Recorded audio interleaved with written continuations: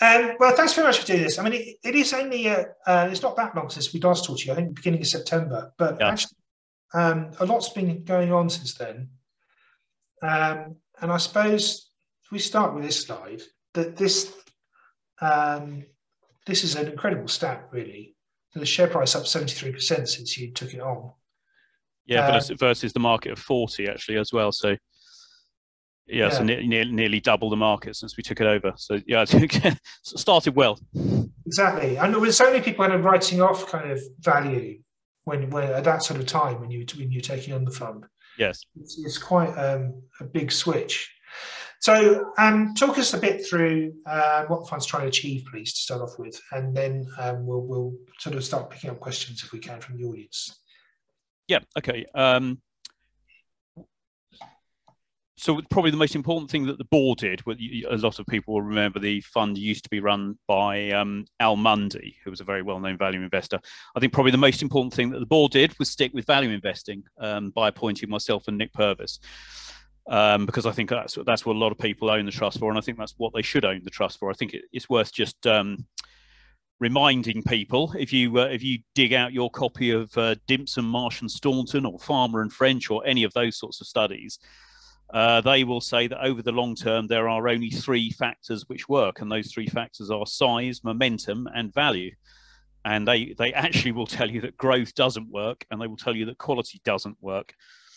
And I know that that will surprise a lot of people because those factors have worked just recently, and I think it's important to sort of think about why those factors have worked and what's going on now. So if you go forward, James, to page 3, here we go. So the last decade, we have basically had conditions which were very favourable for what you might call long duration assets and growth stock to long duration assets.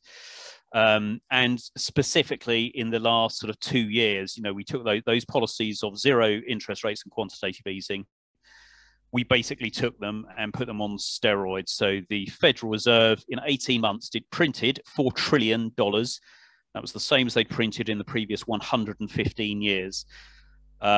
And obviously lots of other central banks were doing that. And it turns out when you throw that amount of liquidity at the market, you achieve some pretty amazing things. So March 20 to March 21, we saw NASDAQ up 100%, Scottish Mortgage Trust up 200%, the ARC Innovation up 350%, Bitcoin up 1,200%, Tesla up 1,200%. You get the picture. And it just I suppose looking at this chart here, just to give you an indication of how frothy things got. Top left, the inflows into US equity funds in 2021 were the same as the previous 19 years of inflows added together. That is pretty frothy. Top right, this is a valuation indicator of the US stock market. So some people listening might have read the Jeremy Grantham piece, Let the Rumpus Begin. He basically identifies the US stock market today as the 6th super bubble in history. And the point he makes is that it's significantly more expensive than it got to in either 1929 or 2000. That you can see that in the chart, top right. But bottom right, specifically, the technology sector got super frothy. This is a valuation ratio of the software sector in the US. And we can see that right at the top of TMT, that very briefly touched 10 times. So you're trading at 10 times EV to sales. And from there, you lost 80% of your value. Look what happened last year. We got to over 18 times EV to sales. So we got to nearly double the ratio that we got to in 2000. So, pretty frothy situation. Go to the next slide. And we've always said that there was only one thing really which would ever end those central bank policies, and it was going to be inflation. And obviously we had this debate last year about, well, was inflation transitory or not? I think now we're seeing these figures come through at the highest inflation rates in 40 years. I mean, the chart bottom right is just extraordinary. So in some countries in Europe, PPI is over 30%. That is not a typo. Italy is seeing PPI running at 33% at the moment. So just extraordinary levels of inflation. coming through, and belatedly, the dear old central banks have been forced to admit that actually inflation is not transitory, and they are going to have to do something about it. So actually, sorry, James, go to the next slide. Just one additional point on inflation. The inflation picture was already bad, and then of course this happens. This being Russia's invasion of Ukraine, and we can see on the left, Russia is not a particularly big economy. It's actually, as an economy, it's smaller than Texas. But what you can see, if you look at the some of the bars on that left-hand chart, they are a very big producer of certain commodities. And effectively what you've done is just take, 10, 11, 12% out of the production of those commodities into what was already a very tight situation. So look at some of the price rises on the right hand side there. We've got some of the major commodities, and just lots and lots of them up over 100% in the last 12 months. I think we all know, don't we? Our gas bills are going up 50% today. So that inflation picture is bad. It's not going away, and central banks are reacting. Go on to the next one. And so the market is now expecting central banks to put rates up. That's beginning to be reflected. So I was reading today that apparently the first quarter was one of the worst performances for bonds in history in the US. So that the market is reacting by obviously selling off bonds. It's also reacting by starting to rotate out of some of those stocks which did so well in the old regime. So, top right there, we can see the sort of sell-off in technology stocks. Amazingly, even before Christmas, 40% of the NASDAQ stocks had halved from their peak. That's the chart bottom left.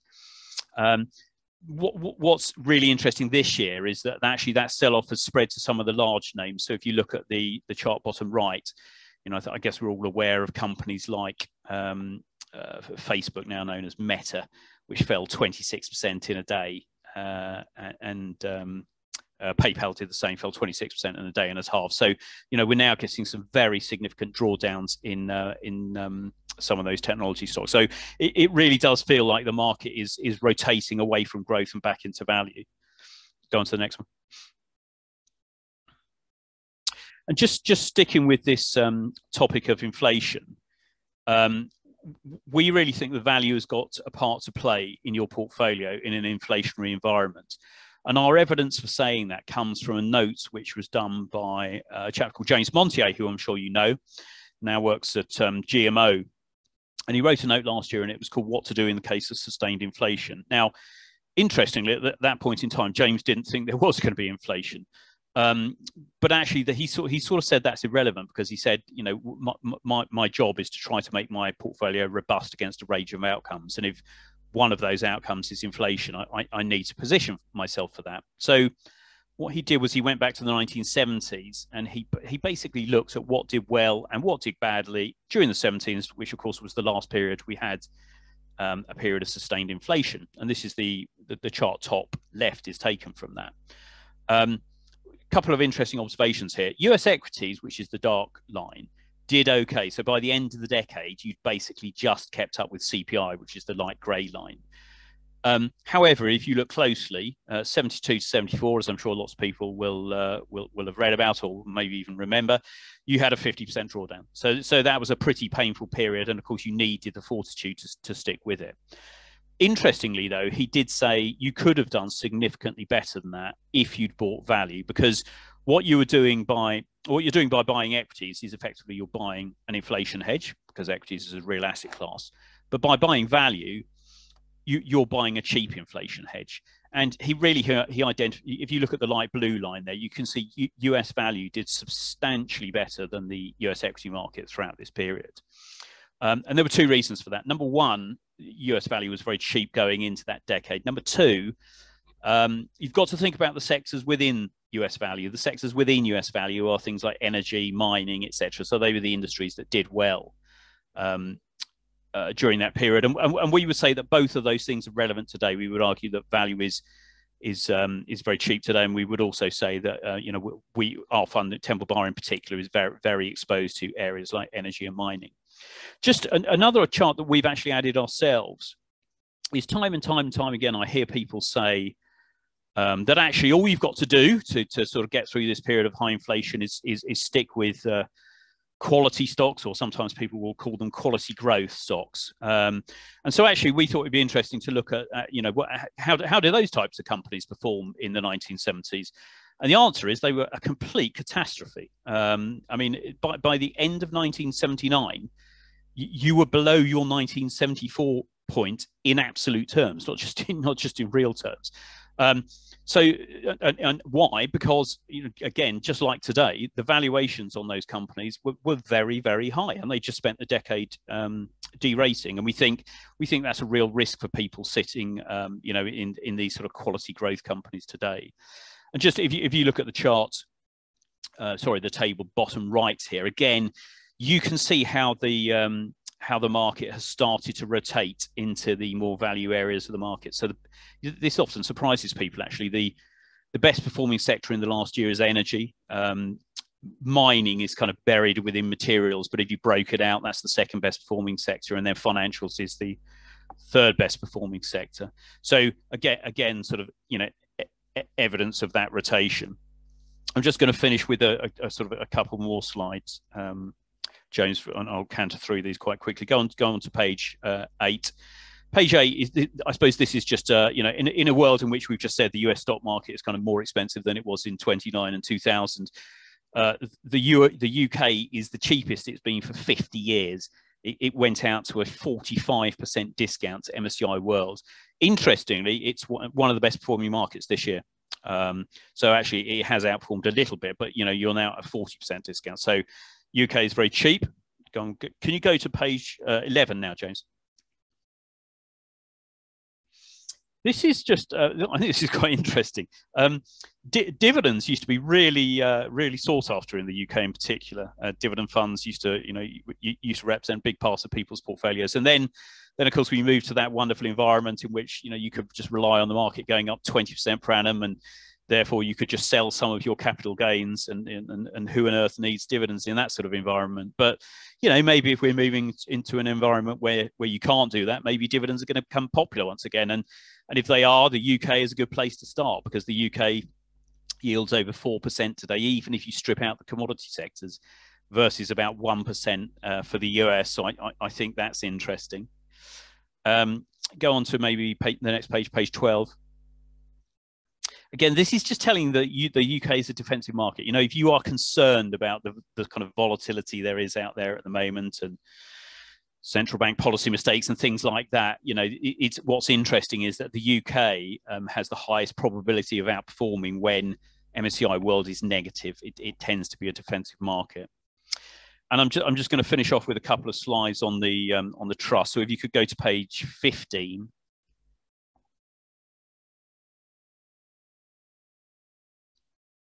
So this is the sector exposure of the trust, and no surprises here. So energy about sort of 17-18%, materials another 12%. So that's mining. We hold 3 miners, we hold Anglos, and we hold 2 gold miners, Barrick and Newmont. So that's 30% of the fund in those 2 sectors, and roughly another 20 in financials. You've got nearly half the fund in energy, materials, and financials. And just to remind you, those are the sectors shown on one of the charts earlier on, which tend to do the best in a rising rate environment. Hopefully no surprises there. If you go on to page, in the next page, page 16, we'll just have a look at the top 10 of the portfolio.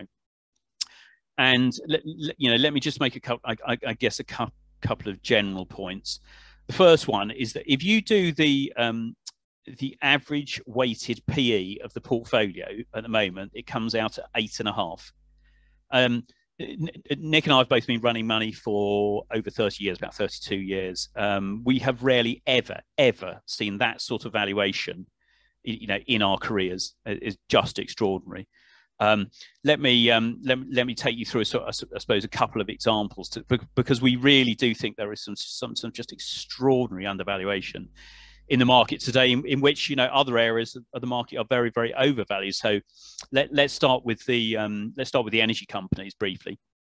The energy companies will give you scenarios of the amount of cash flow that they will generate at various different oil prices, and to normally the top oil price scenario they use is 70. We've recently traded as high as 130. Today we're about 105, I think. But at 70 on the current market caps, these things are on 15% free cash flow yield. So what does that mean? The free cash flow they generate after their interest, tax, and capital expenditure, including all the capital expenditure going into renewables, divided by the market caps, gets you to about 15%. But that's at 70. At the current oil price, these things are on over 20% free cash flow yields, and rather than throw that money sort of at stupid expansion or acquisitions or anything like that, they're basically returning it to their shareholders. So most of the energy companies that we own, we're getting paybacks this year of over 10%. That's when you add the ordinary dividend to the share buyback. You're getting over 10% returns. And of course, when you're on 20% free cash flow yields, you could do even more than that. Let me give you another couple of examples. Royal Mail, we find just extraordinary. Royal Mail is one of our. We had a bunch of companies within the portfolio that we used to talk about as the in for frees. In other words, these were companies where one part of the business was worth more than the market cap of the entire group, and Royal Mail is certainly one of those. So Royal Mail owns a European parcels business called GLS.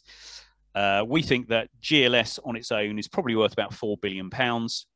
And by the way, that's valuing it very, very conservatively.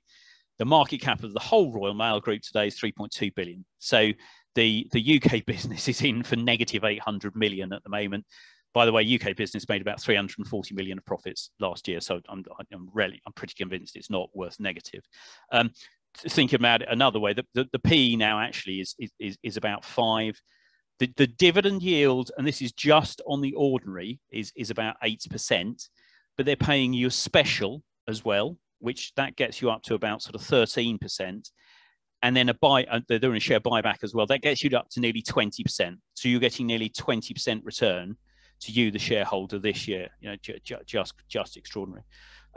Marks and Spencer, another one of these ones which falls into the in for free category. I won't maybe go through too much detail, but broadly, if you add up the value of their food retail business, which actually is doing very, very well now. Their food retail business post the Ocado deal is doing very well.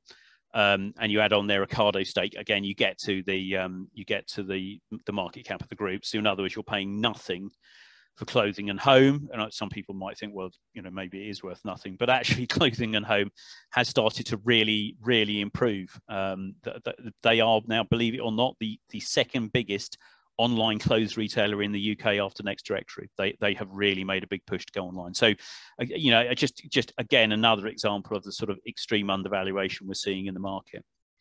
I think probably I will leave it there, James, and sort of throw it open for any questions. I suppose the conclusion of what I'm trying to say is that we think, number one, that the macro conditions which drove that enormous bull market in growth stocks, technology stocks in particular, is going away as central banks are forced to increase interest rates and cut quantitative easing. And we think that is leading to a regime change in which people are going to feel the need to allocate away from growth and back to value, and specifically to sectors like energy and materials and financials. And I suppose the second point is just this one about the types of undervaluation in a market in which it's pretty hard, let's be honest, to find value anywhere, whether it's in the equity market, the bond market, or wherever. We are finding just the largest value that we've seen for years. So we're pretty optimistic about the conditions at the moment. Okay, that's really cool. Start with a kind of big question. So, why would value be an inflation hedge?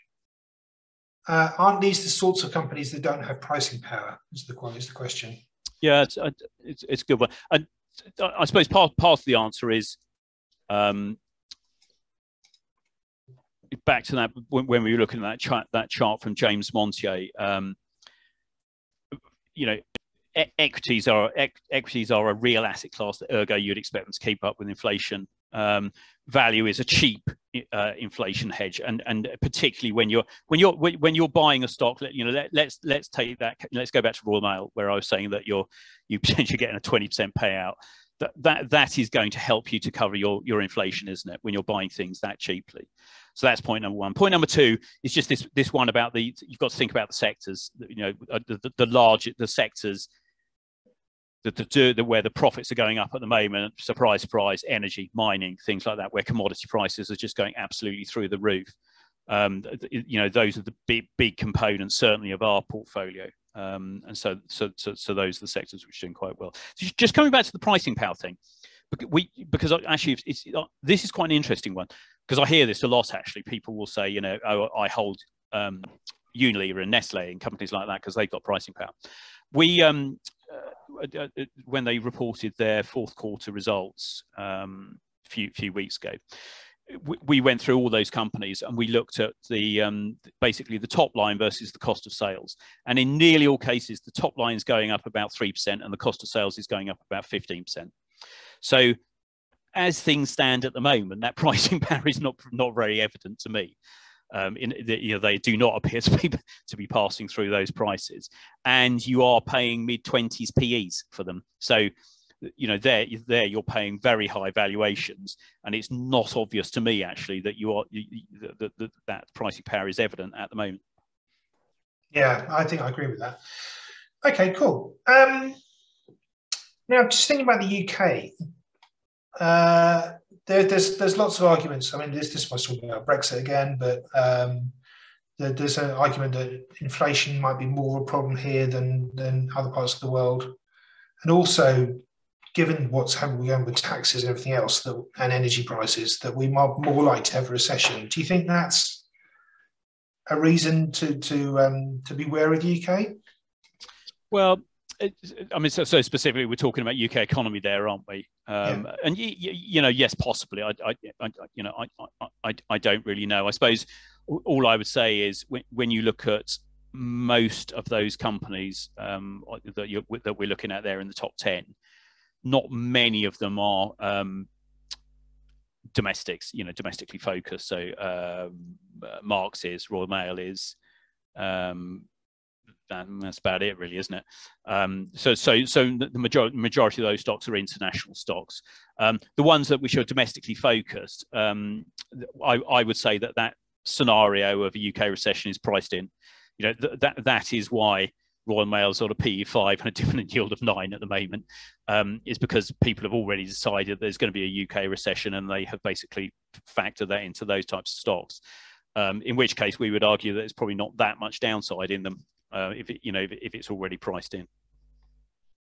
Okay, thanks. According to your fact sheet, apparently there's about 9% cash on the balance sheet at the end of February. Is that sort of normal? Or? That's interesting. Oh no, I know exactly why that is. But basically, because the trust historically has issued debt. And a few weeks ago, either by luck or more than a few weeks ago, but before that fact sheet was done, either by luck or by good judgment, myself and Nick began to feel a little bit nervous about how things were going, and we decided to cut the gearing to zero. And obviously, the way to do that is to raise cash against the debt that the trust is holding. So that's what that's showing you. So if you net the two off, basically, that's just telling you that the gearing is zero at the moment. Okay, that makes sense. Yeah, and obviously in the last few weeks, that's been a good thing. Dividends. So the dividend was cut when you took it on. Do you think that the dividend is going to be sort of climbing back to sort of previous levels from here, I'd hope so. I mean, the dividend 2019, which was obviously the last year before we went into COVID, was 52p, and down to 38.5 in 2020, up to 39.5 in 2021. And we would hope that it will grow again in 2022. Obviously, we've had to use the revenue reserve for a couple of years. As profits have begun to recover, actually the dividend is becoming more covered by the underlying cash flows of the stocks that we hold. I suppose just thinking about things like the energy companies, we're seeing very, very significant dividend growth, and we're seeing sort of special dividends coming through from a lot of these things. So yes, I would say that the dividend outlook at the moment is pretty positive. That we are seeing dividends coming back now. If the world's going into a big recession, maybe that picture changes. But as we stand right now, the picture is pretty good, actually. Do you think you might be able to grow dividends in line with inflation over the long term? Oh, I'd hope so. Yeah, I'd really hope so. I mean, if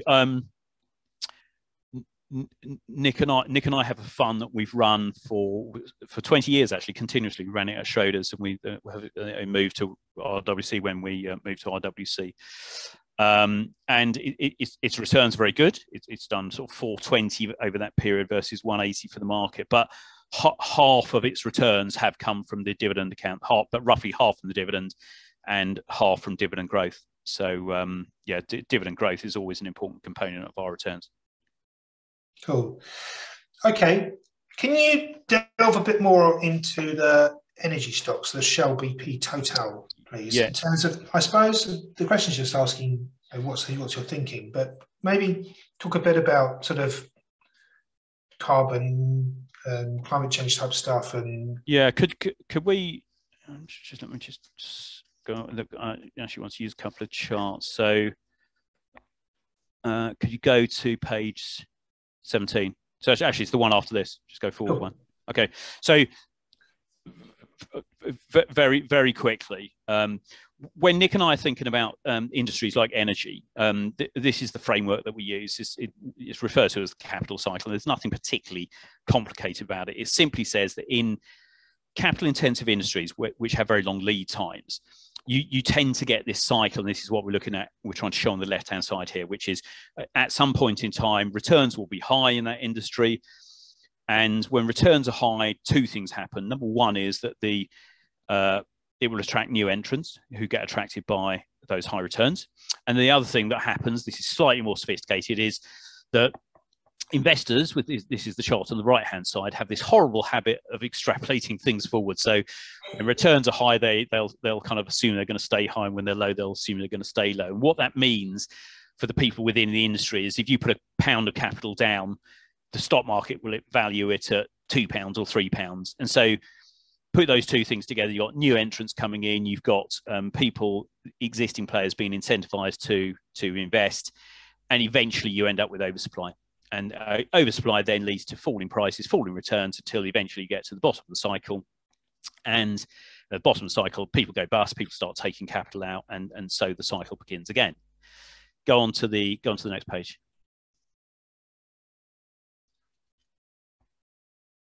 Okay, so this is really interesting. We would say that where you want to be is basically industries where they're at the bottom of that cycle, where the capital has been coming out, and therefore you're beginning that period of sort of the return starting to improve. And if you look at the grey line here, this is the capital expenditure of commodity producers, and you can see how in 2013 was roughly the last peak of the commodity cycle. And you could see the big boom that there was going into it. You can see how CapEx went up dramatically going into it. And then look what's happened for the last decade. They have taken gargantuan amounts of capital out. Just as an aside, look at the blue line. The blue line is the CapEx of the technology sectors. I think, as we all know, anyone with a business plan in the technology space can get funding at the moment because it's just the hot area. Trouble with that is that lots of capital goes into the industry, and we know what typically happens after that. Go on to the next one, and we'll talk more specifically about energy. Okay, so again, just thinking about this this kind of capital cycle approach. So the chart on the top left-hand side here, the grey shaded area is the capital expenditure of the largest 44 quoted energy companies. And again, just look where the peak was. 2013, they are spending nearly 600 billion per annum. Roll forward to today, they're spending about 200 billion per annum. There were two things going on there. One was the fact that they were spending too much in 2013. That was the top of the cycle. They did the right thing by taking capital out. But the other one, we all know about was because there was a big push by sort of politicians and asset managers and so on and so forth to reduce carbon emissions. These companies were told to stop investing in fossil fuels, and that's exactly what they did. And I don't know whether actually there was any thinking went on, but somehow I think people expected demand to sort of fall in line with supply. And if you look at the chart on the top right-hand side there, that wasn't what happened at all. We didn't stop driving cars, flying planes. Industry uses fossil fuels. So demand stayed at roughly 100 million barrels a day. Supply has been dramatically cut. So even before the Russia-Ukraine situation, we already had a situation where one oil consultancy that we follow says that in the fourth quarter of this year, demand will be the same as basically the total pumping capacity of the world's industry. Even in the 1970s, that wasn't the case. We've never had the market that tight, and that's why oil was already 90 before this situation, the Russia-Ukraine situation, developed. We go to the chart bottom left. This is really interesting because with my capital cycle chart, what was meant to happen is that high commodity prices and high profits attracts new investment, and that's not happening here. The way this chart works is that the dark blue, the sort of black patch is basically the planned capital expenditure of the largest oil companies. The blue wedge above it is JP Morgan's estimate of what we need to spend if we're going to keep supply and demand in balance.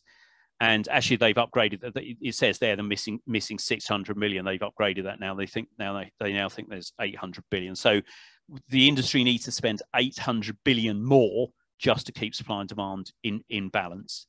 Going back to my point, it's not. The industry is not spending that money. So at the moment, it looks like we are going to continue to have a situation where we have underinvested in the industry, and I'm afraid energy prices are going to remain high. And I think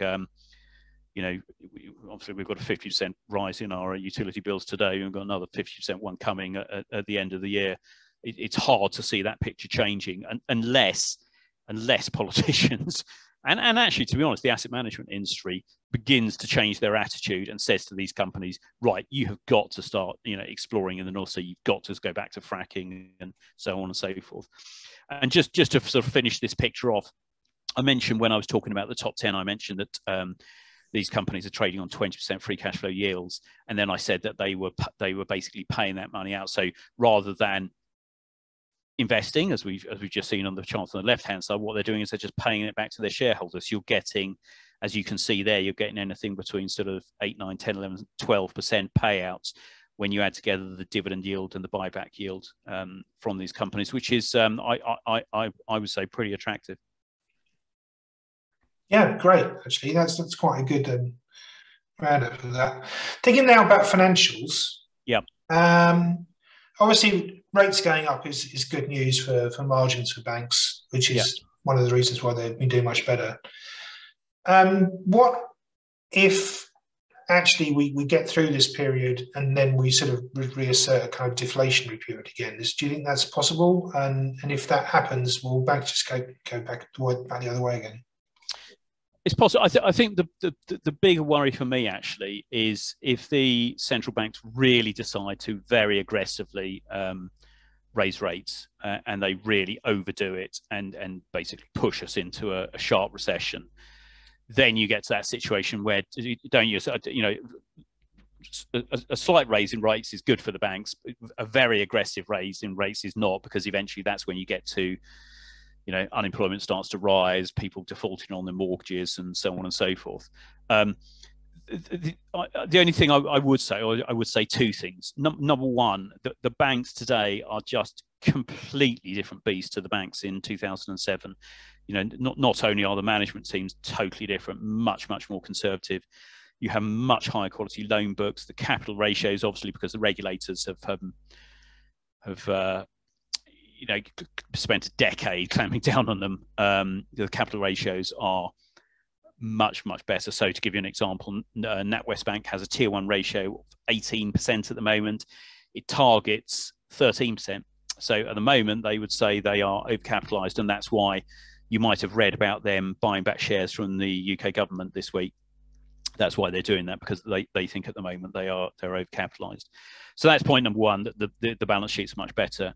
Point number two is that, again, valuations are still pretty cheap. So things like Standards, Barclays are back trading on about 0.5, 0.6 times tangible book, despite the fact that all the companies have targets to make return on equity of over 10%. And if they, they're not far from making those. If they do make those, they should at least be trading on book, one would have thought, and they're not. They're trading on, they're trading on about half times book. NatWest a little bit higher than that, but still, we would argue undervalued. And as I just mentioned, potentially you could see a big return of value from them. What's in the bonds segment here? The bonds segment, I think that is the bonds that the trust has issued. The trust has issued two bonds. Okay. So it's not bonds that we own, it's the bonds that the trust has issued. Right, fair enough, that makes sense. Yep. Cool, okay. And then just lastly, maybe on Royal Mail, going back to that again. Why don't they just spin out the European parcels business? And if they did, what sort of value do you think the market would put on it? I think they should, because okay, let me give you some figures. Last year, GLS made 360 million sterling. Okay, so I've converted the euro into the sterling. Let's put that on 10 times. Okay, that gets you to 3.6 billion just for that business. I mean, if one were to use a slight, I'm using 10 times. 10 times is a pretty conservative multiple there that I'm using. To give you an example, Morrison's just went out on 20 times. But okay, let's be conservative. We would say that the valuation of it is probably worth between 3.6. We actually value it at about 4 billion ourselves, because we obviously put a bit of growth in. And the whole Royal Mail Group is trading on 3.2 billion. So yeah, I think you're absolutely right. And another interesting twist here is that there is a big shareholder, a chap called Daniel Kretinsky, who he's known as the Czech Sphinx. He recently bought a stake in West Ham Football Club, and he basically is a very, very astute, very long-term investor. He owns 20%, and every time you see weakness in the Royal Mail share price, he just steps in and buys more of it. So who knows? It wouldn't surprise me if Mr. Kretinsky was having those sorts of conversations with the board of Royal Mail as well. Cool. All right. I think that's great, actually. Thanks, Ian. I think that's quite a good roundup of where things are with that. Pleasure. So we will follow it with interest, as usual. I think we've got a note to write fairly soon, so we'll be writing something too. But we'll be back to talk to you again in a year or so, maybe. So let's run through those.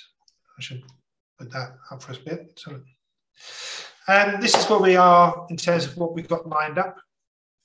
So if we can get a hold of Andrew Mahati, and he'll be on next week, along with Christina Woon, who was one of the managers of the Aberdeen Asian Income Fund, working alongside Hugh.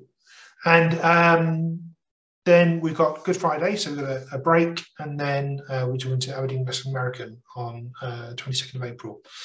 And then we've got a lineup, as you see there, going forward. So thanks very much for tuning in today, and hope you all have a good week, and we shall see you next week. Thanks, bye-bye.